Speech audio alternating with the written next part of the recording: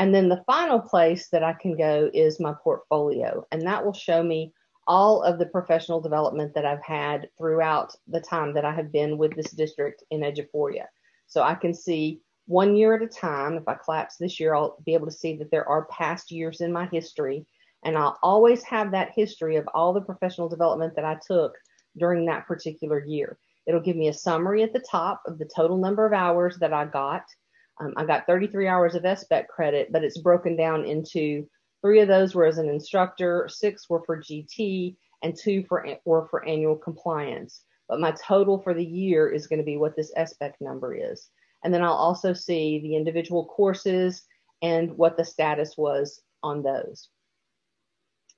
So that's how I'm going to find my professional development and sign up for those courses.